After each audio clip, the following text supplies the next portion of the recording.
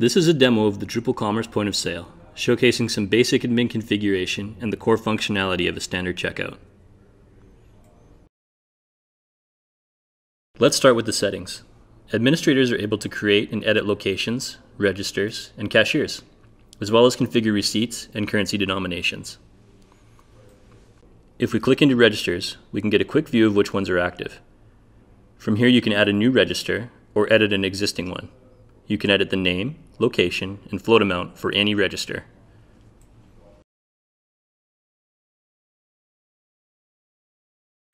Going into the receipts area, administrators are able to customize the header and footer sections with their company information. This applies to the printed receipts only. Additional configuration is available for email receipts. Now that we have our settings all configured, let's open the day in the point of sale. Step 1 is to choose our register. As you can see, they are organized within our location. Next, we determine our float amount, and we'll enter the sales screen. Before being able to process any transactions, your cashier is required to log in with their designated cashier code. This ensures accountability and sales tracking. So let's make a sale. Cashiers can manually search for items, or, in a retail setting, this point of sale can use barcode scanners to quickly pull in the items.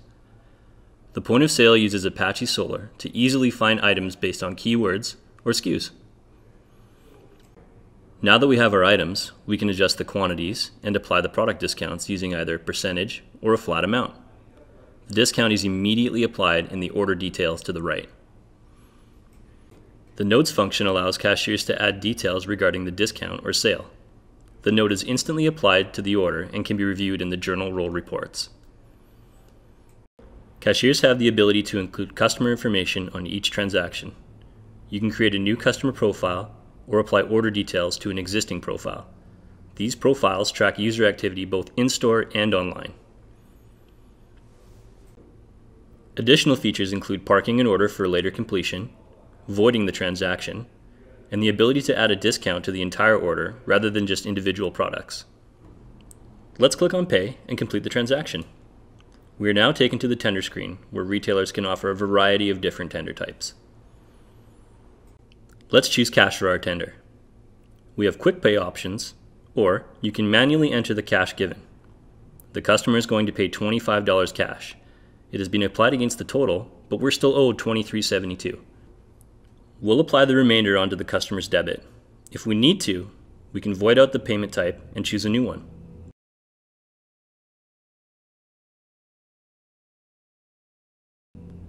We'll complete the purchase using credit. The terminal button here shows that the POS can be integrated with your terminal hardware. This shoots the totals directly to the machine, eliminating human error.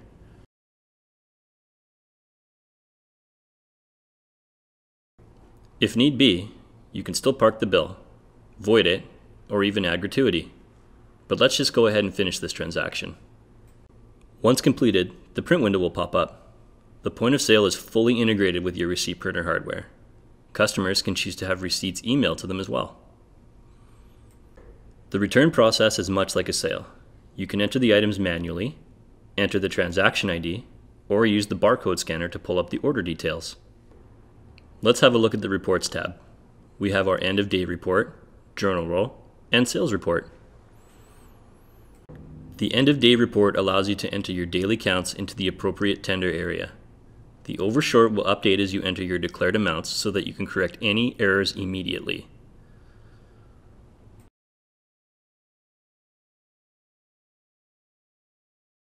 The journal roll is a summary of all transactions through your register for the day.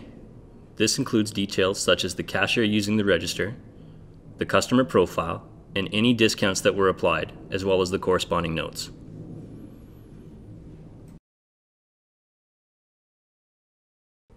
You can choose a different register from any location to see the corresponding sales reports, as well as the journal roll.